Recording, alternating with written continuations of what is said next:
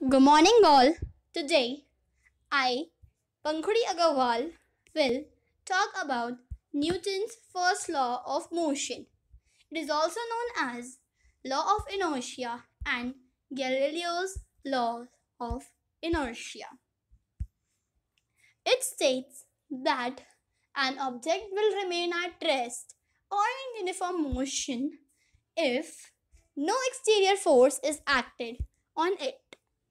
So today I will explain an activity on inertia of rest. Our aim for today is to show inertia of rest in a Carrom board. So for this activity, materials which are required are 7 to 8 Carrom coins, a Carrom board and a striker. So we will do this activity by making a pile of Carrom coins and putting them in the center of the Carrom board. Then we will attempt a sharp horizontal hit on the bottommost coin of the pile. The hit should be very much strong so that we can achieve success in this activity. So, what we will observe after the activity?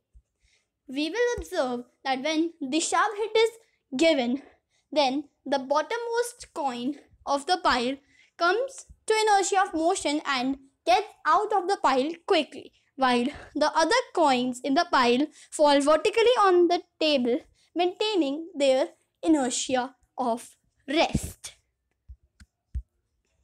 So, by this activity, we conclude that this activity shows the property of inertia of rest, which states that the tendency of a body is to oppose any change in its state of rest.